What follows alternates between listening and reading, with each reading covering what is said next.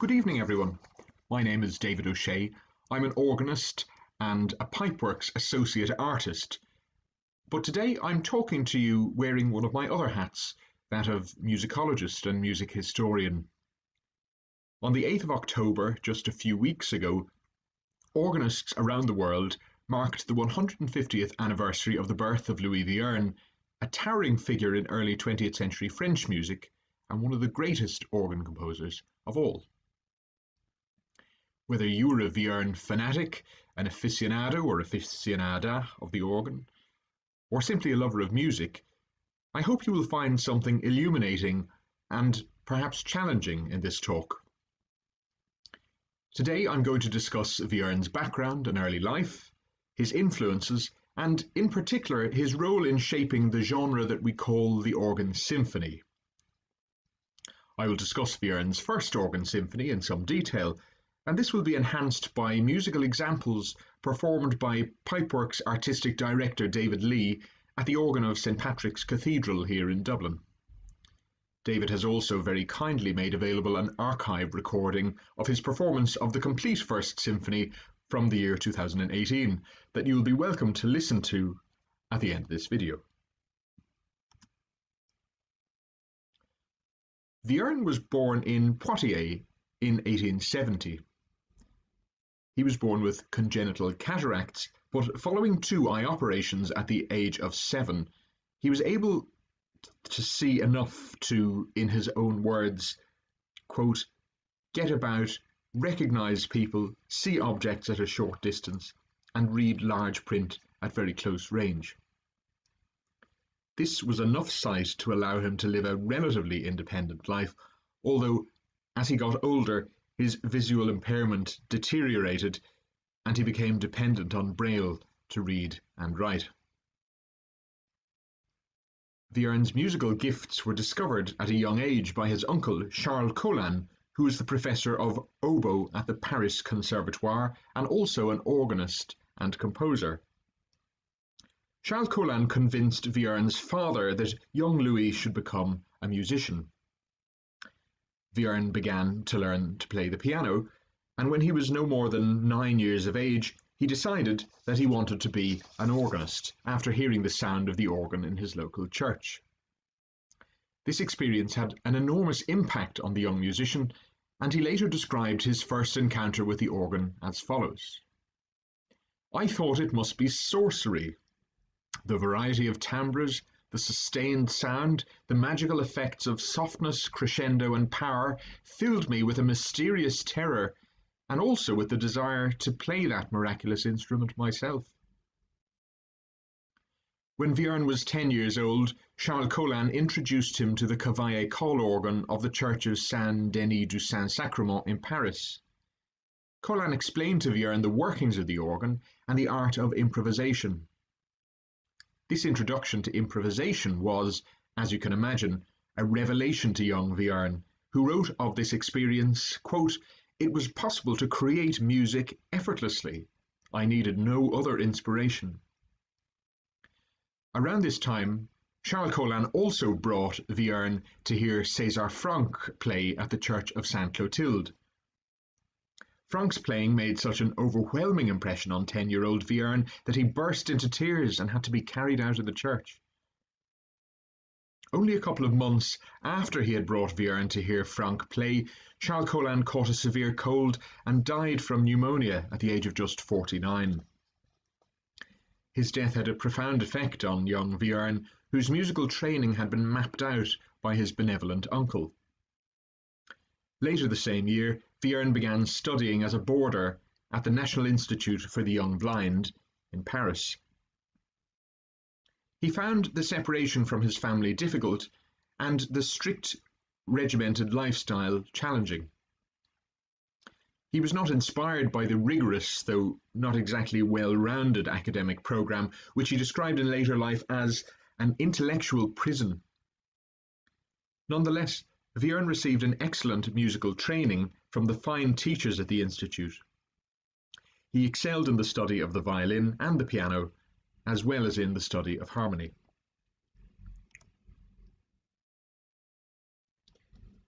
In his last couple of years at the Institute for the Young Blind, Vierne entered César Franck's organ class at the Paris Conservatoire. It was at this stage that Vierne began to win his first prizes as a composer. An early composition, a movement for piano quartet, was complimented by Franck, who told Vierne that it sounded very youthful and Schumannesque, but nonetheless saw in it a great deal of potential. Franck impressed upon Vierne the importance of applying himself to the study of strict counterpoint, a subject that Vierne found challenging, owing to his self-professed aversion to all things mathematical. Franck, who himself was an adept contrapuntist, explained to Vierne that a composer that mastered strict compositional styles learned also the means to break rules intelligently. When reflecting later in life, Vierne realized that Franck's advice had an enormous effect on his development as a composer. Vierne believed that the hallmark of an independent artistic mind was the ability to understand rules and strictures and to adapt them creatively. Conversely, he saw the outright rejection of conventions as a recipe for stylistic anarchy. According to the canonical narrative of musical progress, this attitude makes Vierne a conservative and places him quite apart from his avant-garde contemporaries such as Erik Satie. Vierne and Satie were close contemporaries of the Paris Conservatoire. Vierne was a star pupil, Satie was a failure. Vierne's success at the Conservatoire gained him the admiration of older musicians such as Alexandre Guilmant and Charles-Marie Widor, about whom a little more later. In contrast, Satie, who embraced the avant-garde milieu of fin de siècle Paris, wore his failures at the Conservatoire as a badge of honour.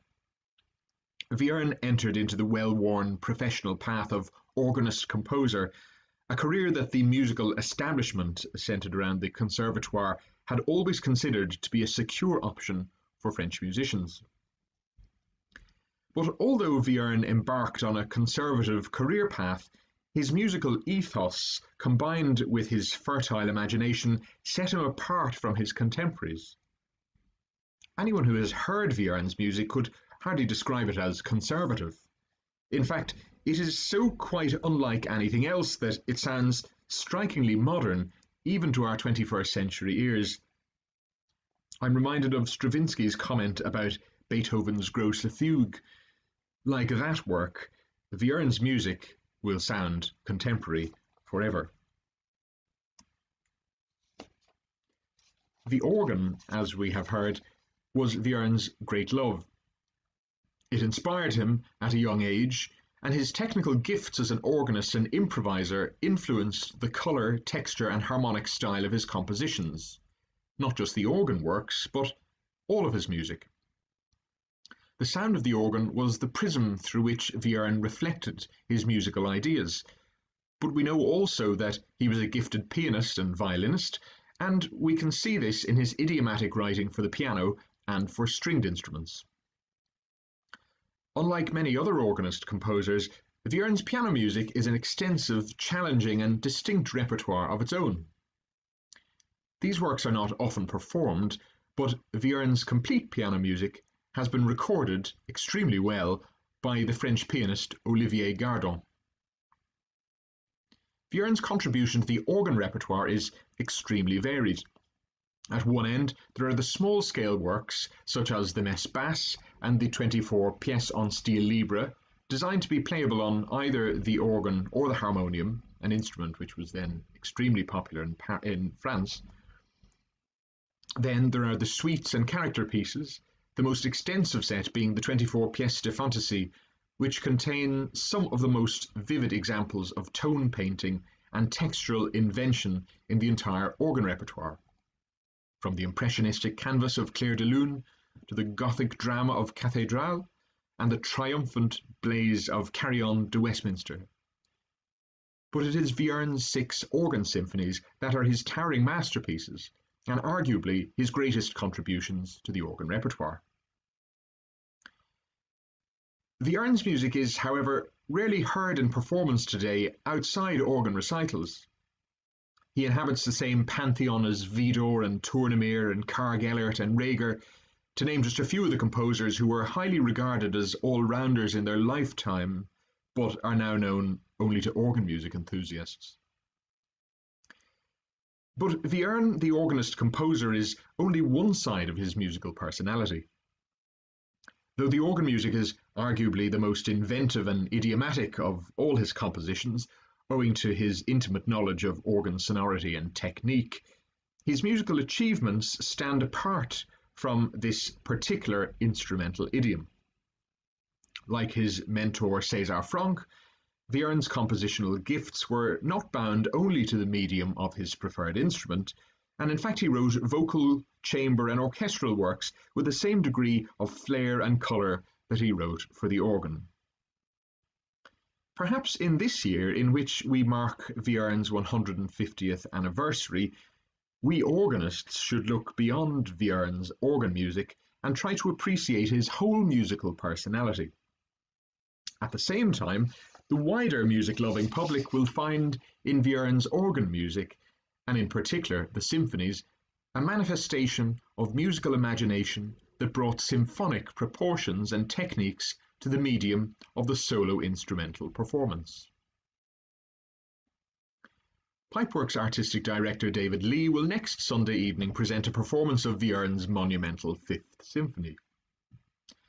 The Fifth, composed between 1923 and 1924, is Vierne's longest and most ambitious organ symphony, and in many respects it marks the zenith of his compositional style. Today, by way of a more general introduction to Vierne's organ symphonies, I'm going to go back a quarter of a century before Vierne wrote his Fifth Symphony to his very first organ symphony, published in 1899, when the composer was just 29 years old. This work had quite a long gestation. Vierne had begun writing it in 1895.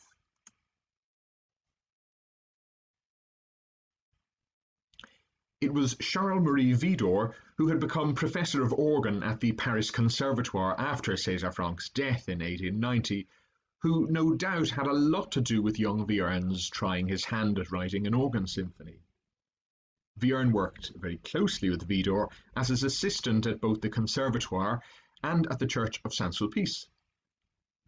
It was Vierne's access to the Cavaillé-Coll organ of Saint-Sulpice that inspired his first symphonic composition.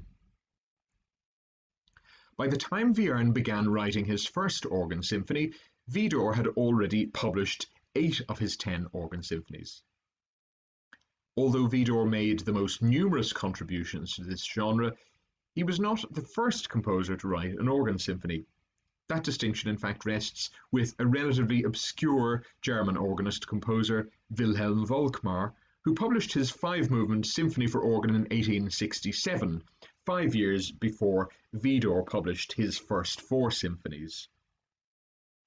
Both Volkmar's composition and Widor's early symphonies have much more in common with the multi-movement suite than they do with the orchestral symphony. The movements have titles such as cavatina, intermezzo, pastoral, which easily stand apart from the overall composition as character pieces. In these earlier works, the term symphony refers more to the sound of the romantic organ than it does to any compositional style or technique. In spite of Vierne's close relationship with Widor, his first symphony is dedicated not to Widor, but to another of his mentors, Alexandre Guilmant. When Widor gave up the organ professorship at the Paris Conservatoire to become professor of composition in 1896, Guilmant succeeded him as professor of organ, and Vierne remained as assistant organ professor. Widor's elevation to the professorship of composition is significant, for although Widor was a virtuoso organist, it seemed that he considered himself a composer first. Guilmant, on the other hand, was an organist first. His compositional output is mostly music for his own instrument. By the time Vierne completed his first symphony, Guilmant, who was then in his 60s, had already published 6 of his 8 organ sonatas. It is worth comparing these works to Widor's symphonies, although the title sonata seems to cast them in a more old-fashioned mould than Widor's symphonies. An examination of Guilmont's sonatas shows that these are tautly structured works in the traditional 3-movement form. Vierne's first symphony shows the influence of the multi-movement structure of Widor's symphonies, but it also shows the rigorous organization of musical ideas and the imaginative contrasting textures that characterize Guilmont's sonatas. However, the strongest influence upon Vierne's first symphony was that of the teacher that Vierne admired the most, his early mentor, César Franck. Although Franck never wrote an organ symphony of his own, he was perhaps the first composer to bring symphonic techniques to the solo organ repertoire. His Grande Pièce Symphonique was composed and premiered in the early 1860s, but it wasn't published until after Volkmar's symphony appeared in 1867. In the Grande Pièce Symphonique, Franck used the compositional techniques that he had learned from Franz Liszt's symphonic poems, in which the structure of a large piece was held together with small musical ideas that were developed continually throughout the piece.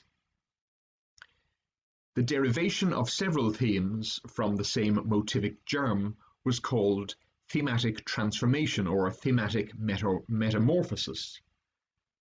This technique brought a sense of structural cohesion to a large-scale work.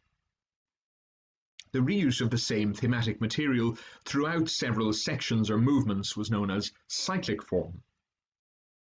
As well as the sense of structural cohesion that this brought to a work, it also brought a sense of rhetorical and emotional unity to the music. In Franck's works, the strong expressive quality was enhanced by his use of chromatic harmonic language. It was Franck's conception of the symphonic form and his musical language that most influenced Vierne's approach to writing his first organ symphony. Vierne's first symphony, in the key of D minor, is the only one of the symphonies to have 6 movements. The others all have 5 movements. Although in a way, the first 2 movements, a prelude and a fugue, belong together. However, the prelude is not merely a prelude to the fugue, but rather a prelude to the entire symphony, for it contains within its 88 bars the musical seeds from which the later movements grow. Vierne himself in later life considered this movement to be a fine creation, even in spite of the youthfulness he saw in the rest of the symphony. The single motif that unites the rest of the movements together can be found in the very opening bar of the prelude. The falling perfect fourth from D to A in the right hand is not only a unifying melodic device, but also a unifying harmonic device, and many of the harmonic progressions are related by falling perfect fourths. Although the use of this motif, both melodically and harmonically, is not always readily audible, it underpins the musical material of this movement and subsequent movements until its return in a triumphant major key final presentation in the last movement. The third and fourth bars of the prelude give us a first glimpse of a twisting chromatic dotted note melodic idea that appears in various guises throughout the later movements.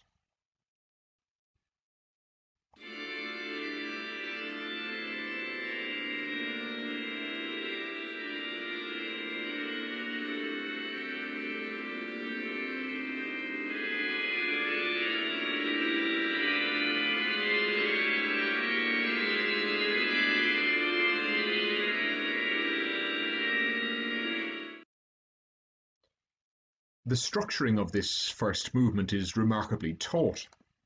It is unified by the falling fourth idea heard in the opening bar that I pointed out already.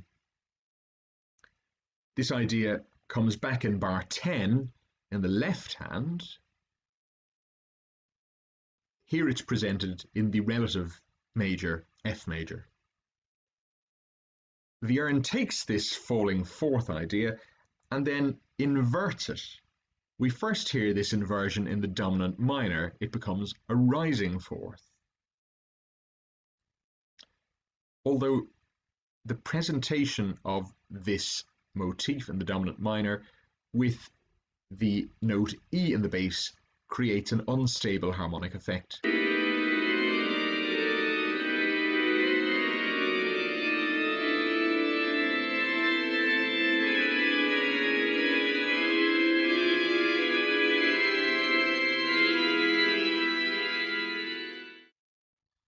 This sense of harmonic instability is increased by the introduction at bar 26 of a rising and then falling semiquaver idea. This idea is an elaboration of the twisting chromatic idea that we heard at the beginning in dotted quavers and semiquavers, and it creates an increasingly restless effect.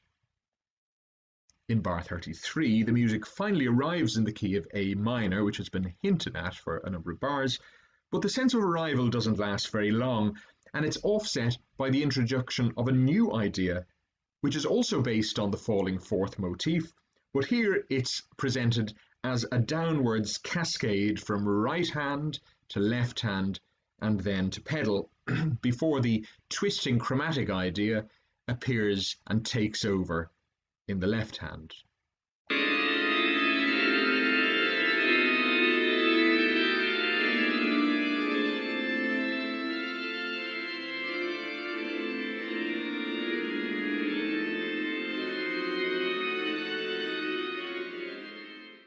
We don't linger long in A minor, as you can see, and these bubbling semiquavers become more relentless as the music shifts quickly and quite strikingly up a semitone to the key of B flat minor, where we hear the cascading idea once again. Here it's increasing in volume and intensity. Another surprising tonal shift brings us up one further semitone from B flat minor to B minor, and the opening falling fourth motif is heard once again, but this time it's accompanied by a restless semiquaver motive in the pedal part, which has now become completely pervasive.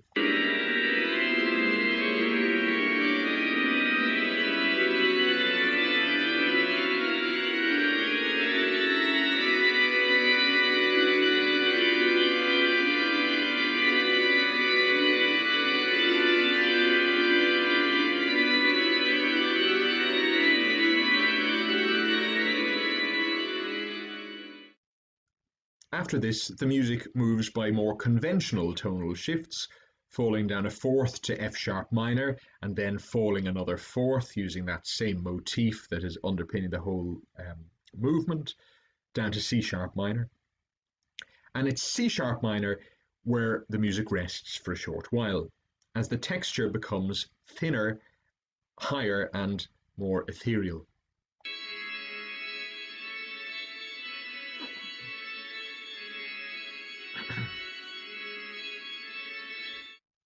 The falling fourth motif appears again then in the pedal, accompanied by this high up demi-semiquaver texture in the manuals.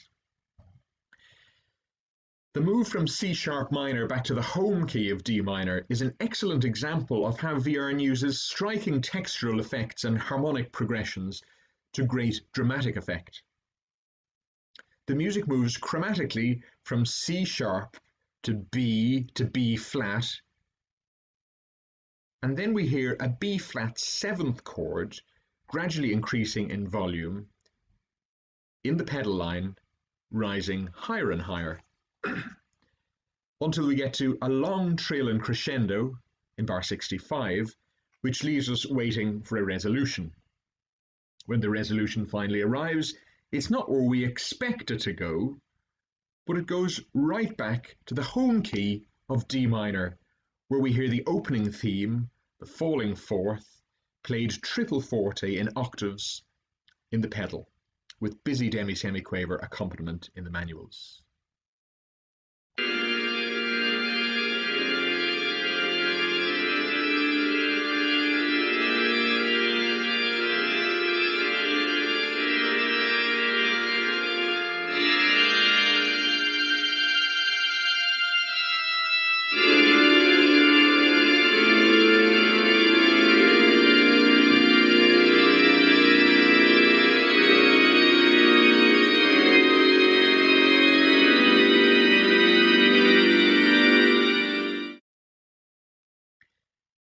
After this monumental prelude, with its tossing and turning through different tonal spheres, the fugue that follows seems at first rather one-dimensional in character. Vierne himself, later in life, thought that it was well written, but heavy-handed, as he put it. The registration that he indicates is much less orchestral in style than that indicated in the opening movement, which called for 16-foots, 8-foots, 4-foots, and reeds. In the fugue, he only asks for 8 and 4-foot stops with a plein jeu on the positif, a registration that presents a much clearer and more classical texture for this intricate contrapuntal movement. The fugue subject is based around a diminished 7th chord, but it's treated conservatively with a real answer and a regular countersubject.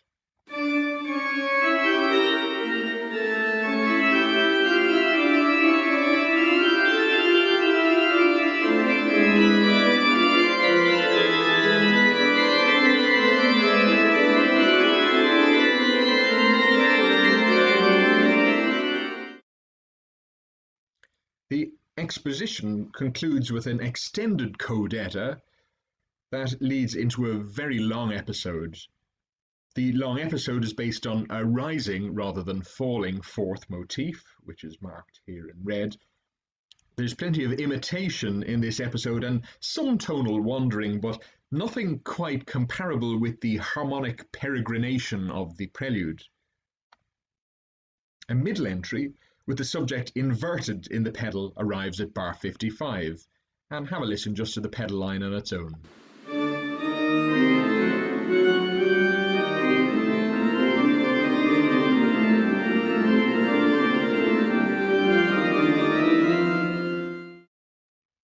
A skillfully handled stretto entry which shows just how good Vierne was at counterpoint and how much he had applied himself to its study on Franck's advice begins here at bar 84.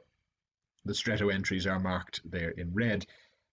After the conclusion of this stretto, the fugal texture gradually breaks down and the music becomes more excited until the beginning of a coda marked Fantasia, which has a distinctly improvised feel. The movement ends with a triple forte statement of the fugue subject, concluding on the chord of D major.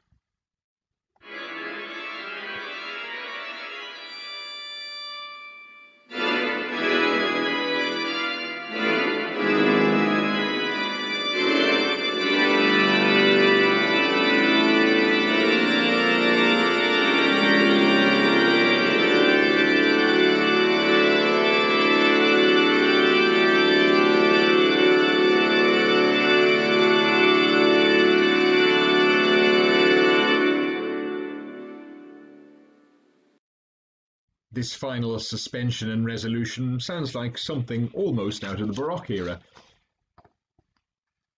Although Vierne included a fugal section in the second movement of the Fourth Symphony, the First Symphony has the only example of a standalone fugue. Some scholars have seen this pairing of a prelude and fugue as an homage to J.S. Bach, but because of what we know about young Vierne's compositional ethos, and the influence of César Franck, it seems more likely that his inclusion of a skillfully worked out fugue was a tribute to Franck's influence. The pairing of a harmonically complex prelude with a rigorously academic fugue suggests a tribute by Vierne to both sides of his mentor's musical character. The third movement, Pastoral, has a graceful and bucolic character that sounds less like Franck and more like Widor. The opening pedal theme is a metamorphosis of the brooding, falling fourth theme of the prelude, here transformed into a lighter and more buoyant idea.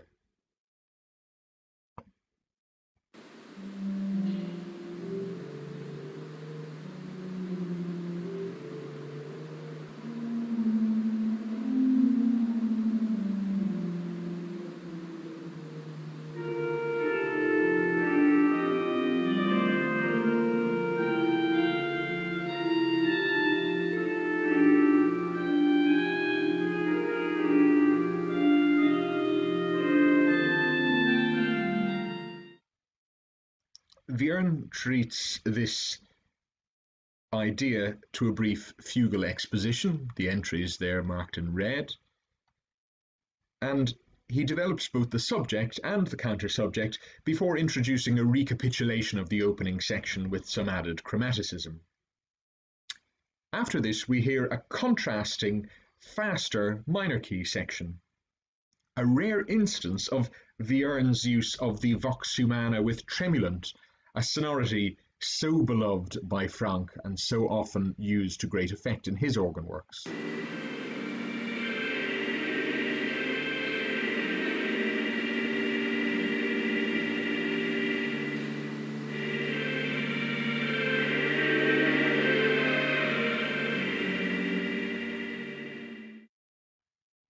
The fourth movement, headed Allegro vivace, is a scherzo in all but name. The unpredictable rhythmic accents, the disjointed phrasing, and the capricious chromaticism all prefigure the scherzos of Vierne's later symphonies. These scherzos are imbued with a caustic sense of humour and present musical memorials of Vierne's infamously sharp wit.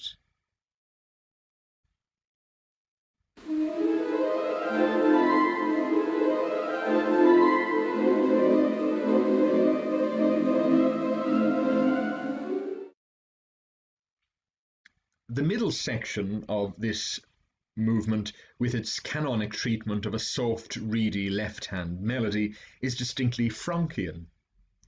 Vierne in later life considered this movement, along with the prelude, to be the best moments of the First Symphony.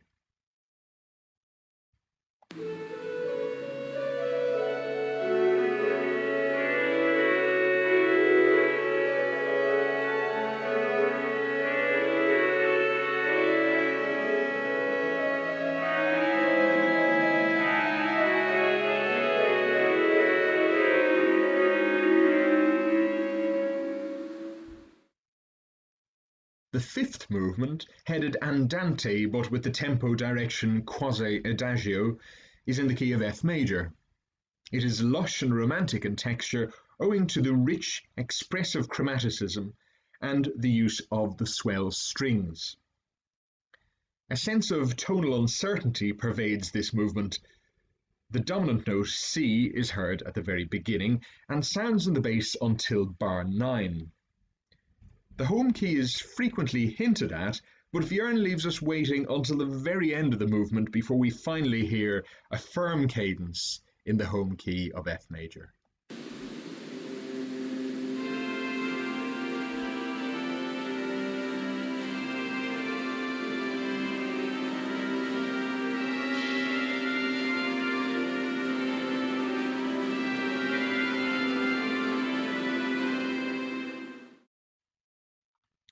The middle section of this movement moves to the flattened submediant key of D-flat major, a favourite tonal relationship of late Romantic composers, by way of a remarkable modulating section based on a recitative-like idea that recalls the shape of the swirling chromatic idea of the opening movement, here transformed into something rather different.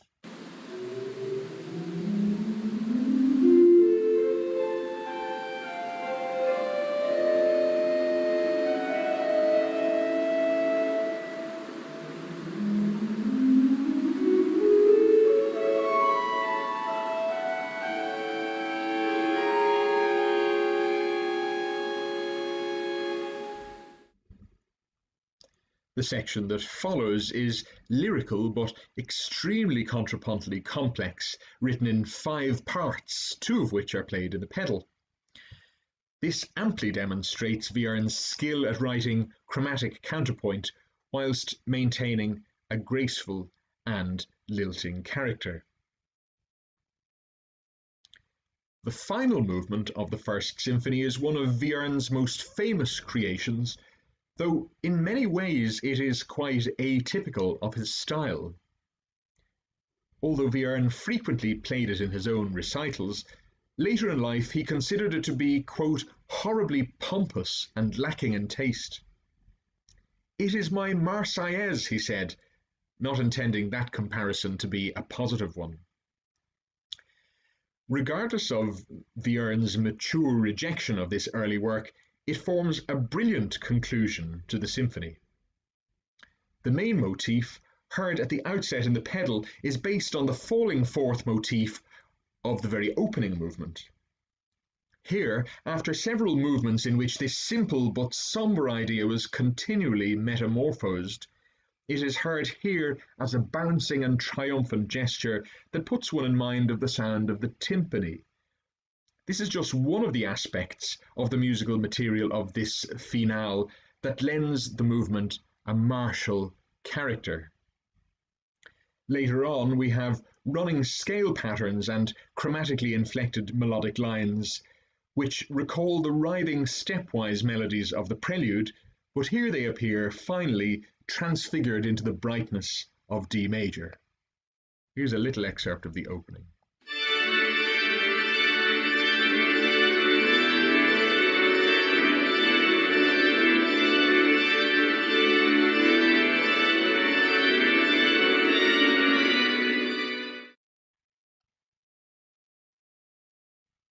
I hope this brief introduction to Vierne's symphonic works will give you some more insight into the musical personality of this wonderful composer. There is much to enjoy in his colourful and varied musical output, and not just the organ music. I hope in particular that the discussion of the First Organ Symphony might give you fresh ears with which to listen to David Lee's performance next Sunday evening of Vierne's mighty Fifth Symphony, the largest and arguably most demanding of all of Vierne's organ works. In the meantime, you might like to watch David's recording of the First Symphony as performed in St. Patrick's Cathedral during his most recent complete Vierne Symphonies cycle in August 2018. Thank you for watching, and good night.